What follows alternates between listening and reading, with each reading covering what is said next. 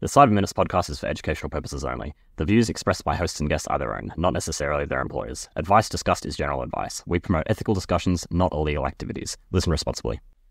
G'day everyone, welcome back to the Cyber Minutes podcast. So my name's Max, and I'm joined by Flynn, and our special guest Flynn is back and will be joining us for this week's episode, as well as next week's episode.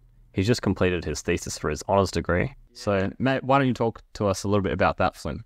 Well, I'm not sure how many of you have done a thesis, but for those of you who aren't really familiar, it's pretty much just you got to do a research project in your last year of uni. I did it for my honours. And yeah, I just finished it up today, wrapped up my presentation, submitted the report yesterday. And yeah, it was on a pretty cool topic. We were exploring using weak supervision and data programming in labeling YouTube videos as to whether they're scam baiting or not. Many of you may have heard of scam baiting.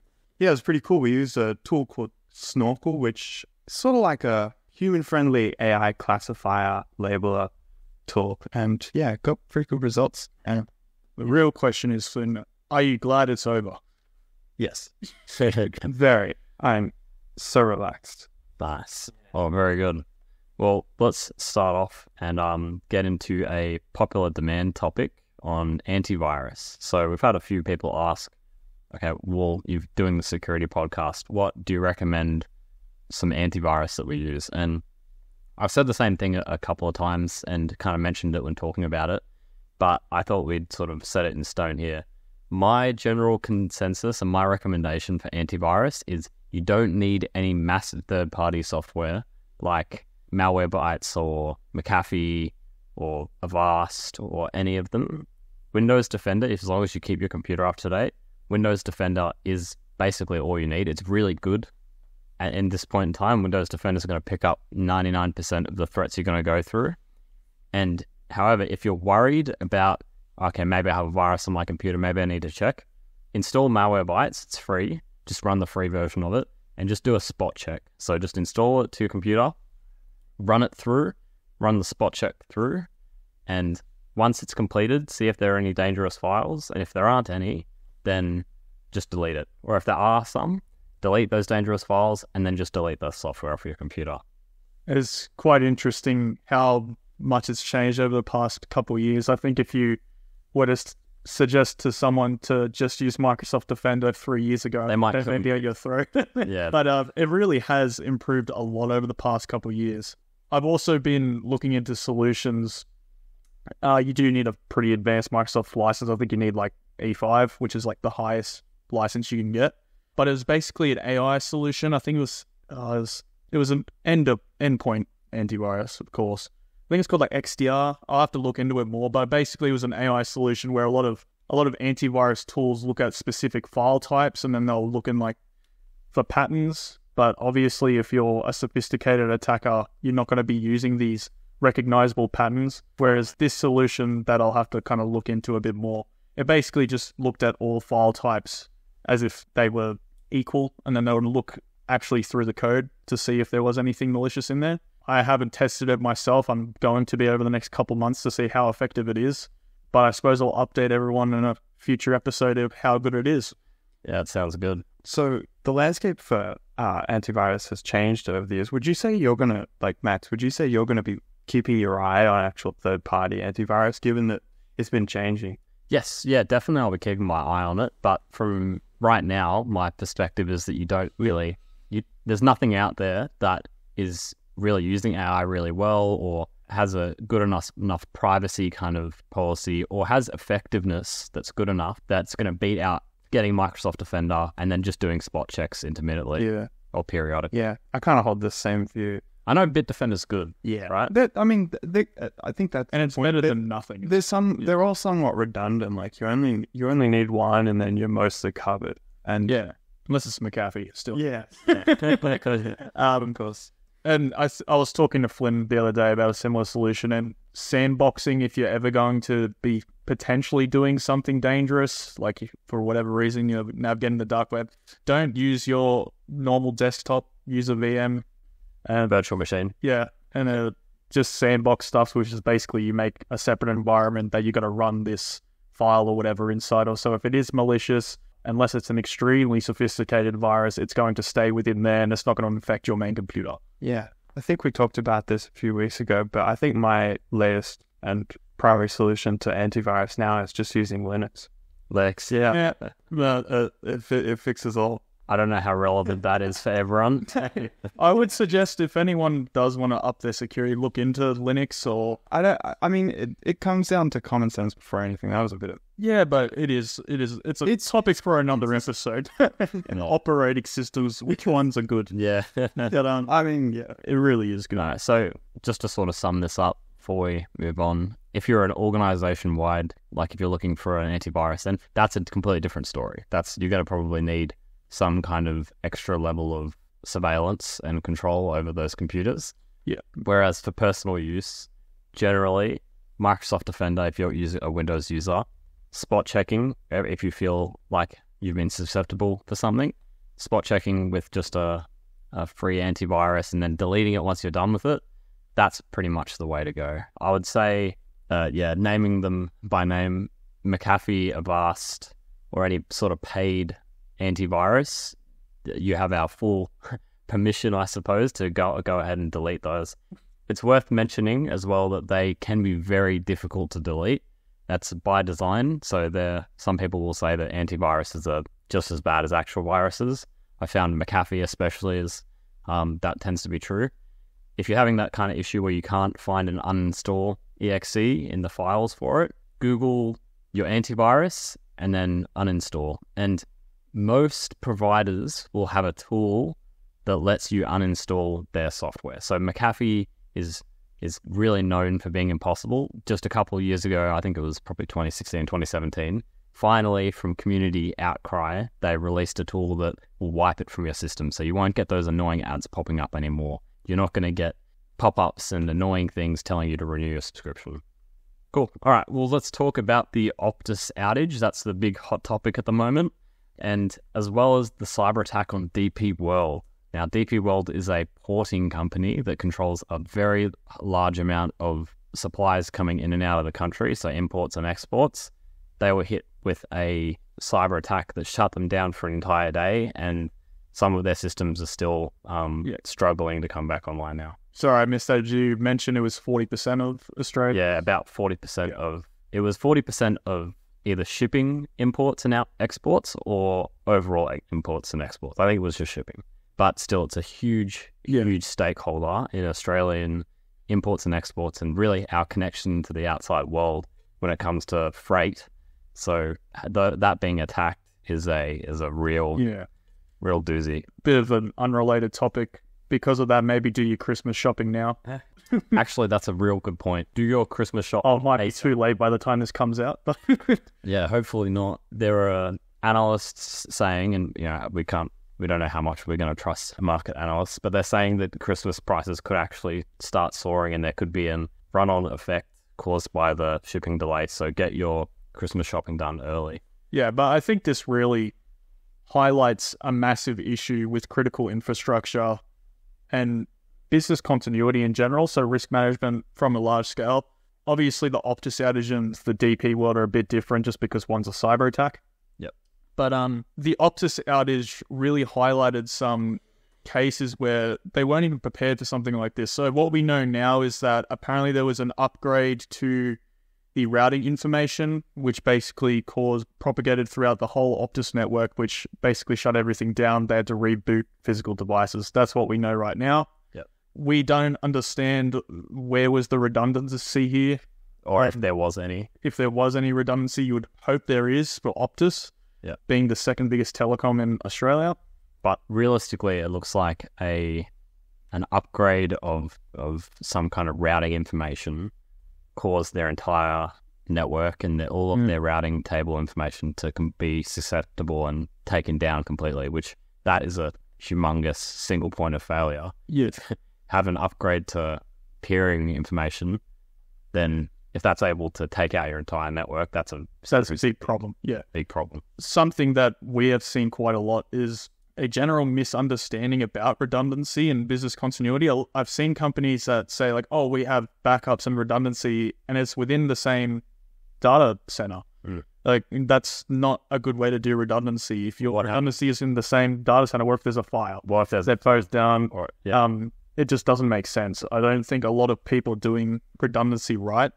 Yeah. And I think a lot of people aren't taking it seriously that, what if your backups do go down? One time we did see somebody where we ran an exercise with them and they basically just said, like, it would never happen that the backup would go down.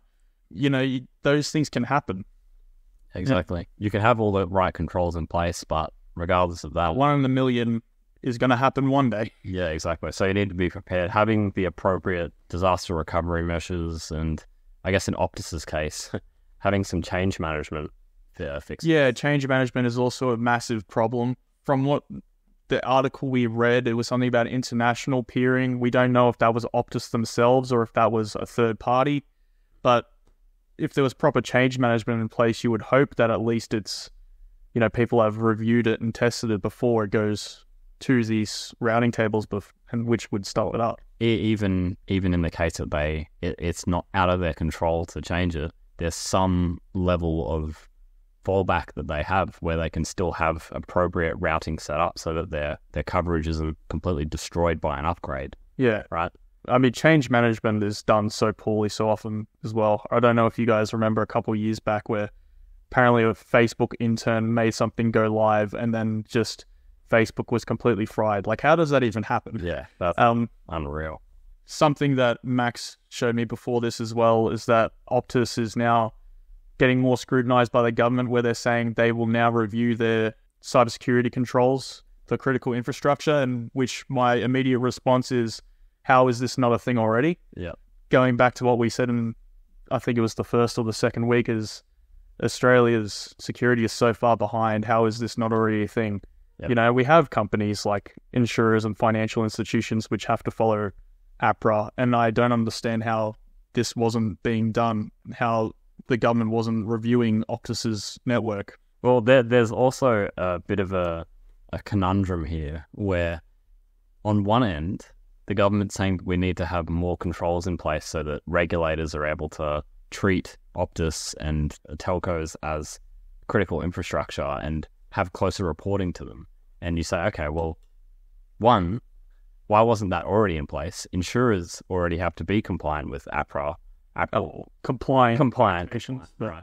But there's already supposed to be this communication in place for financial institutions, right? Now you can say, okay, well, one, why wasn't that in place on their end so that they were already talking to them? Two, why were Optus in a position where they're not talking to the government? Yeah, it's really confusing to me. I'm sure this story will unfold more as in time, because I find it hard to believe that the government wasn't even keeping an eye on them at all. Like, it just doesn't seem realistic to me. But yeah, it really just shows a downfall in, as we said, redundancy, change management, business continuity in a nutshell. And, it really, like, a lot of businesses could not function, which is also a lesson for businesses. Some of these were small businesses, so you can't really blame them. But, if you're relying on one network and if that goes down, that's your whole livelihood. You need to have some sort of way that you're going to work around. Also, just completely left field topic is, it goes to show that we are not ready for a cashless society. No, definitely not. So many businesses basically could not take cash at all over the 12 hours that Optus was down. I would definitely say take cash if you can. I'll have that option. Have multiple controls in place. So, have a way so that if Optus is down, you can go to Telstra or a different network entirely. Yeah. So interestingly, Vodafone and Telstra are both, and some other small telcos were reporting massive sales on their eSIMs. Oh, it's cool. And even their physical prepaid SIMs. That was even a May SIM, which I haven't heard from that in years. And the sort of thing about them. Yeah, it really did show a big failure in one of the biggest companies in Australia, and everything went to a standstill. There was, this bit morbid, but there was a case where someone basically said that they missed the passing of their mother because they couldn't contact them. Emergency services were down. Like, it's a massive deal, and this heavy reliance on this one network. It goes to show that we aren't prepared to, move towards as I said, a cashless society or society that's based off one network. It's just not feasible right now. No, definitely not. And well, if we bring it back a little bit to the DP World attack, that's many would consider that a critical infrastructure. Oh, of course, yeah. It's shipping and freight. So, 2 big outages of critical infrastructure in what was within a week. Something really needs to be done to make sure that there's appropriate measures in place so that this kind of stuff doesn't happen. Seems to be happening all at the same time. We got Medibank and Optus around the same time. Now we got these 2 outages around the same time. Yeah. Maybe there's a big conspiracy in the background. Maybe. So I thought it would be useful to bring up one of the approach that I don't know the exact validity. I know the US government's quite kind of tight with this stuff, but there's certain talk online about how they went about their critical infrastructure upgrades, this is about probably around 4 or 5 years ago. So in nuclear power plants, energy grids, anything they considered critical infrastructure, they sent lots and lots and lots of pen testers, lots of ethical hackers to go in and just beat up the systems for a couple of years. And they were paid absolutely ludicrous amounts of money to do this. And in the end of it, even though there's been a couple of attacks here and there, the US has a pretty airtight sort of infrastructure. I don't know if I agree with that. I'd say the Colonial Pipeline incident wasn't exactly an attack here. That's one sort of example versus how many have we had? Yeah, exactly. But yeah, I mean, America's had its own problems as well. But even as you said, they've gotten pen testers to do it. But the Optus outage wasn't even, well, as far as we know, wasn't a cyber attack. And yeah, it's just, these things happen, but you kind of have to sit back and say, well, why did this happen? Why is this happening with the second largest telco in Australia? Yeah. It doesn't make sense. Either the reporting to the government was either poor, or non-existent, right? Yeah. And on Optus' side, so yeah, they either weren't reporting to the government wasn't following them up, wasn't having things in place to check in on them, or at the same time, Optus wasn't doing the right thing for its backups. Yeah. And for their change management and for being ready for updates like this. And you'd assume that peering changes, right? That they have to happen to every single telco and they're going to happen at some point. So why did this happen to Optus? Why did it happen to them and why were they unprepared for it? One thing I'll quickly go over because we may be short on time is the importance of transparency with security and in general. We recently saw an incident with SolarWinds. So SolarWinds around the same time as the Colonial Pipeline, I believe, basically had a massive cyber attack. Recently, the CISO was charged with fraud, which has been a hot topic because, some people are saying like, well, he's kind of been chucked under the bus, which is kind of fair because board recognition is really important. It should just fall on the CISO. But that being said, I did see some text messages that basically showed that the CISO was aware of certain issues and just was not selling them. He was basically, from what I saw, he lied to a client saying that he had certain things in place. And having that transparency, now, obviously we're not saying that that's happened at all with DP World or Optus, because there's no way we could possibly know. But being honest with what you have in place is critical, because if you're not, when something happens, it's going to bite you in the ass. Yeah, exactly. And otherwise, you get, charged with being negligent. Oh, yeah, well, you get charged with fraud. Fraud as well. Yeah, that's true. Of course, there are parts of that story which we don't know yet, and I'm sure they'll come out in time when that court case goes over. But yeah, you really do have to be transparent with what you have in place. Thanks for listening. Just a reminder that the Cyber Minutes podcast is for educational purposes only. The views expressed by hosts and guests are their own, not necessarily their employers. Advice discussed is general advice. We promote ethical discussions, not illegal activities. Have a cybersecurity question? Send an email to cyberminutespodcast@gmail.com, as we'd love to answer it. Stay cyber safe.